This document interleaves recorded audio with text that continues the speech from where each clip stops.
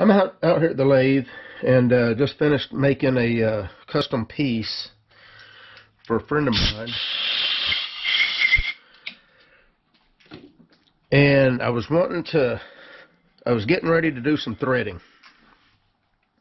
Well, not threading. That's basically what this is. Just so you don't have to be curious about what in the heck this is. This spring screws onto this, and there's a bolt in there that they use. Hold on a minute. Here it is. This is what they was using, and it looks like what they tried to do was take a 1-inch Acme thread, if that's an Acme. I'm not even sure if that's an Acme thread. And that's what they was using, except for the fact that it didn't work very good. So what I did was measured the diameter of this spring. This is a custom-made spring that they had made. I measured the diameter of the spring and cut me a custom tool wherever it went. Oh, right in front of my eyes.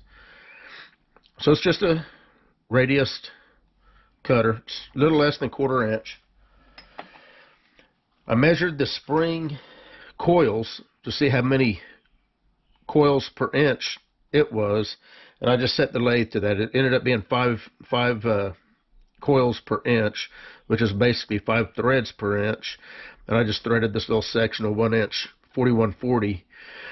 I've already got the hole drilled through it, and I'm going to tap it. And that's the main thing of this video. So I was wanting to show this tapping tool that I made years ago, and I think I've got a video explaining this in better detail. But basically, what you got a MT3 tapered shaft here with just a smooth shaft that slides in this tool. It allows this tool to slide back and forth. It's a precise fit. There's not a whole lot of slop. I did make it to where you can screw this handle in it, which if you're tapping things, I don't know, that probably 1/4 inch and less, you can just hold onto this knurled part here, and whenever it hits bottom or it gets too tight, then it just starts spinning in your hand.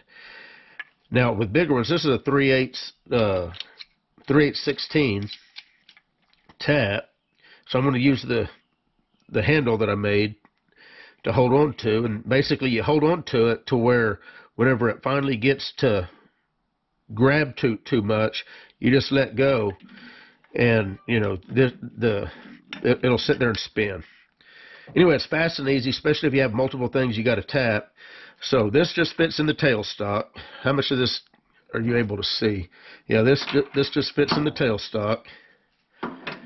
That goes on like that. And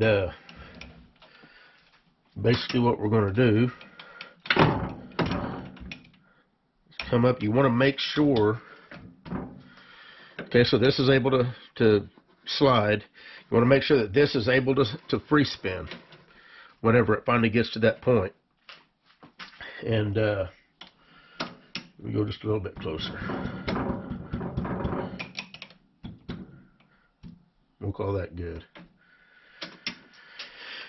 And anyway, I'm going to get started. I've already got me a 5/16 hole drilled, which is what it calls out for a 3/8/16 tap. Let's see what kind of, I'll put a little oil on this here. Squirt a little up in the hole. B1. And I'll tell you what, we're going to zoom in just a little bit. Okay, here we go. Turn the lathe on, always helps.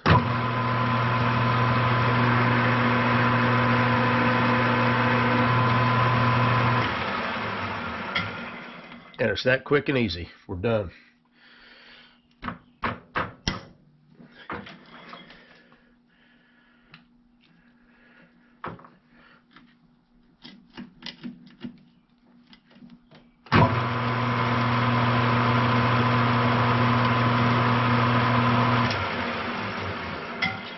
Now, just imagine,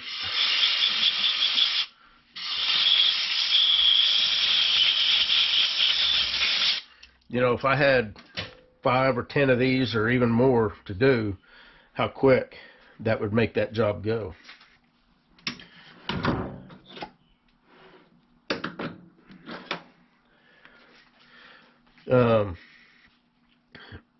Yeah, I think I made a video on pretty much all the different pieces and parts to this, but I'm not sure if I ever showed the operation of it. I might have in that video, but I was out here getting ready to do this, and I thought, you know, this is such a handy tool. I mean, you have no idea how glad I am that I made this. It is just, it makes tapping so much easier. Anyway, that's all I was really wanting to show. So, you guys take care.